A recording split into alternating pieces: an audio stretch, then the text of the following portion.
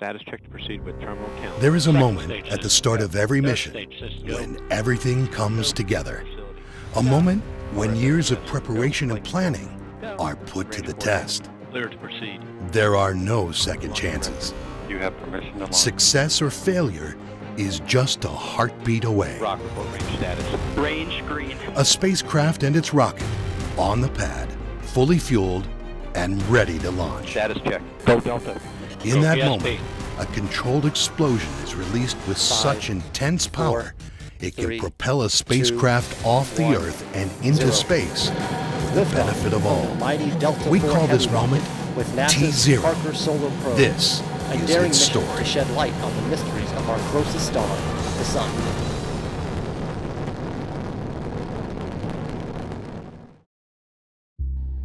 The Sun, the heart of our solar system.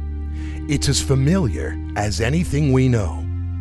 Although the Sun has been studied for millennia, it still holds unsolved mysteries about its effects on our daily lives.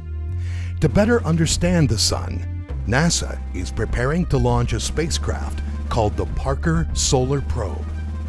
It will lift off from Cape Canaveral Air Force Station near the agency's Kennedy Space Center, located in Florida. It's a mission of unprecedented opportunities that could revolutionize our understanding of our star and the Sun's atmosphere, the corona, a long-time destination goal for scientists such as Dr. Nikki Fox. Going into the Sun's corona for the first time, going up close and personal with our star, to be able to answer some of the mysteries that live in this coronal region. Why is the Sun's corona hotter than the surface of the Sun? Why is there a solar wind? Why does this atmosphere, this corona, become so energized that it can move away from the Sun at supersonic speeds and bathe all of the planets? And now that Parker has finally arrived on the Space Coast, we're one step closer to solving those mysteries. Delivered on an Air Force C-17, it's not every day this crew hauls a payload destined for the history books. Overall, the mission itself is relatively simple. I'd say the biggest challenge is probably the load portion. A little extra to it too, because normally we're just hauling generic things, but not a $1.5 billion solar probe. And there's only one world-class program that specializes in missions of this caliber, NASA's Launch Services Program, a team that matches the industry's top-performing rockets with the cutting-edge spacecraft NASA is committed to launching. LSP is NASA's bridge to space. And basically what we do is we link a spacecraft customer such as the Parker Solar Probe up with a launch vehicle provider such as United Launch Alliance. And we provide them with a custom-built ride to space on a carefully selected launch vehicle. Engineers and scientists with Astrotech and the Applied Physics Lab teams will spend its last few months checking and testing every element and completing final assembly to be sure it is ready to leave Earth for its epic trip to the Sun. Parker must be perfect before T0 arrives. Before we start integration with the launch vehicle, we have to do final integration of the spacecraft. That includes attaching the magnetometer boom and magnetometers. We'll then also integrate the solar arrays. And then finally, right before integration with the launch vehicle, we'll add the thermal protection system or thermal shield. The Parker Solar Probe will be the first mission to kiss the Sun, flying through the searing heat of the Sun's corona, traveling closer to the surface than any other spacecraft before. And to do that, it will need to go faster than any other spacecraft in history. That's why, for the first time ever, NASA's Launch Services Program selected the United Launch Alliance Delta IV Heavy rocket. Parker Solar Probe will be the fastest human-made object ever. We are traveling at an unbelievable 430,000 miles per hour.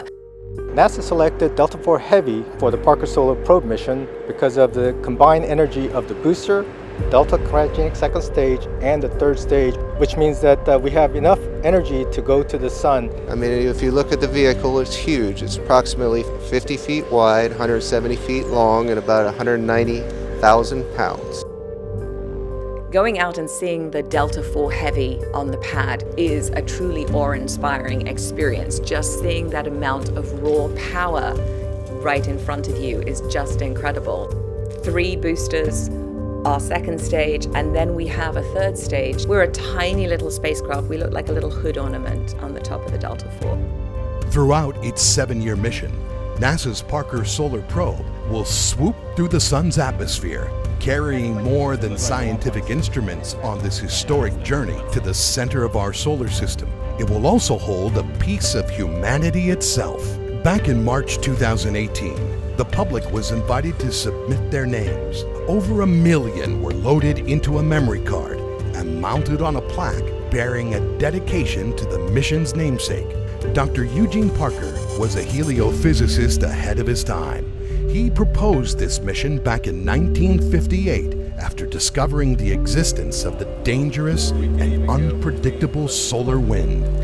The reason it has taken us 60 years to be able to fly this mission is not because we weren't interested. It really is because it has taken that long for technology to be developed to allow us to do this incredible mission. During the Parker Solar Probe's perilous dive into the sun's corona, the atmosphere, it will navigate dangers never before experienced by a NASA deep space mission. 3 million-degree plasma, sporadic solar flares, and delayed communication with Earth. Traveling this close is only possible because of the spacecraft's protective heat shield, the single largest piece of hardware and the most critical to mission success. One slight error in its performance could cause the probe to melt and the mission would be lost. Parker Solar Probe is actually going and touching the sun. When we actually get to our closest approach, the heat shield on Parker Solar Probe will be at about 2,500 degrees Fahrenheit on the front surface. The back surface is going to be at about 600 degrees Fahrenheit, but then the spacecraft bus will just be operating at a normal room temperature almost. It's a little bit higher, about 85 degrees. The previous missions have been really important for solar science as we study from afar, and we can learn a lot from studying from afar. But Parker Solar Probe is actually going and touching, almost kissing the sun, so we can learn so much more. The spacecraft is now ready for flight, but it can't get millions of miles to the sun unless it gets a boost from a specially made third stage by Northrop Grumman. The Northrop Grumman third stage team specifically designed and built this third stage for the Parker Solar Probe mission. The Parker Solar Probe needs a third stage because even though the Delta IV Heavy is an incredibly powerful rocket, the third stage is what gets it the extra boost to get into its final orbit around Venus and to the sun. Parker Solar Probe is the hardest trajectory that I've ever worked on for a couple of different reasons. One, we're flying on the Delta IV Heavy, which is the largest and most complex rocket that Launch Services Program has ever been involved with. And in addition to that, we are flying a third stage that has its own guidance, navigation, and control system on board. So from a trajectory, GNC standpoint, it's like flying 2 missions at once. Parker Solar Probe it's called a heliocentric orbit, which means it's orbiting around the sun. And using a gravity assist, usually we use that to add energy to the spacecraft's orbit when we go out to places like Jupiter or Saturn or Pluto. In this case, we're going in the opposite direction. We're heading inside the orbit of Mercury. The folks at Applied Physics Lab have come up with a very unique trajectory where the spacecraft is going to use the mass of Venus to slow themselves down. And not only are they doing that one time, they're actually going to do that 7 times in a row over a space of 6 years in order to get the spacecraft perihelion, because we're orbiting the sun, down below 10 solar radii. So when we're in orbit around an object, whether it's the Earth or the sun, we go fastest when we're closest to that object and slowest when we get to the top of this orbit. And therefore, when we pass very close to the sun, which is the most massive object in our solar system, we are going approximately 430,000 miles per hour relative to the sun. This really is rocket science. During the early stages of launch, the Parker Solar Probe will be encapsulated in a large payload fairing. The Delta IV Heavy is a massive rocket designed to launch a school bus-sized spacecraft. The last step at Astrotech is safely securing the 1,510-pound spacecraft in a fairing that, by comparison, makes the probe look small. To get to the sun, we actually need a lot of energy. Because of that, we need a very large launch vehicle. And in fact, we have the biggest launch vehicle we can get. And because of that, this fairing that is associated with this launch vehicle is very large. But because we're a small spacecraft, we take up a very small amount of space in that fairing. And that's the reason why it looks like we're a very small spacecraft on a very large vehicle. But once the spacecraft is encapsulated, that's it. We no longer get to touch it.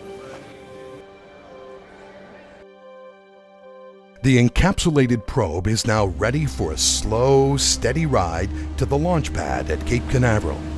It will be transported atop a K-Mag made for transporting special payloads. It can hold thousands of pounds, spin 360 degrees, and keep its payload level when traveling up inclines.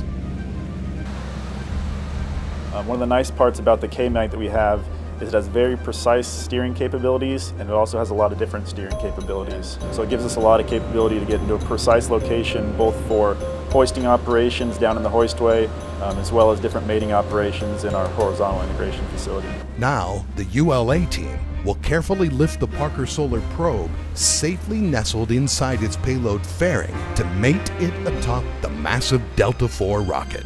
To keep the payload safe during the entire lifting operation, there's a special channel constructed in the tower itself known as the hoistway that allows the payload to be lifted without any influence from adverse weather or environmental conditions. The exciting part about today is it's when we finally get the customer out here, we get the spacecraft hoisted, and that's what it's all been about. A heavy mission by itself is always exciting, but then you add in the factor of having a NASA exploration mission, the mission to touch the sun. That accompanied with the heavy, it's just an exciting launch for the public, a great exciting launch for ULA. It'll be a lot of fun to see, and it'll be a lot of fun to track over the next several years as it gets into its final orbit around the sun. NASA's Launch Services Program has now brought together the payload and its ride to space. After taking different roads to the launch pad, finally the spacecraft and the vehicle are together. Goddard runs all of the Living with a Star missions, and this is what's called a flagship mission. It's one of the most important things that our science does. So the anticipation of launch is just tremendous. I've been working on this project for 10 years, and now to see it actually ready to go is just a tremendous feeling. It's really hard to describe. Now, as T0 is just days away, it's up to ULA and LSP to make sure they're operating as one. In the hours before liftoff, the mobile service tower gantry rolls back, leaving the mighty Delta IV standing on its own, ready for launch. The final countdown to T0 is underway. As the NASA launch director, ultimately what I do is give the go or the no-go. That's a very simple statement, but there's a lot that goes behind that. It's a culmination of a bunch of professionals that know their jobs, they know it well, and all I have to do is make sure all those pieces are in place. Then it's easy for me to make the decision to launch. Thousands of rockets have launched from Florida's Space Coast, but this is the first designed to fly to the sun. Big Delta IV Heavy rocket is ready to roar to life with more than 2 million pounds of thrust to power the Parker Solar Probe on a trajectory of millions of miles to its destination. Proceed with terminal count. First stage systems. Propulsion. Go. Hydraulics. Go. Locks. Go. Launch director. You have permission to launch. Status check. Go Delta. Go PSP. 3, 2, 1, 0. Liftoff of the mighty Delta IV Heavy rocket with NASA's Parker Solar Probe, a daring mission to shed light on the mysteries of our closest star, the Sun.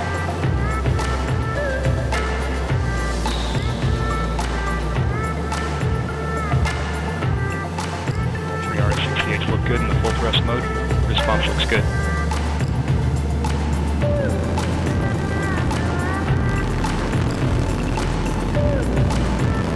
Vehicle trajectory looking good, right down the middle of the range track.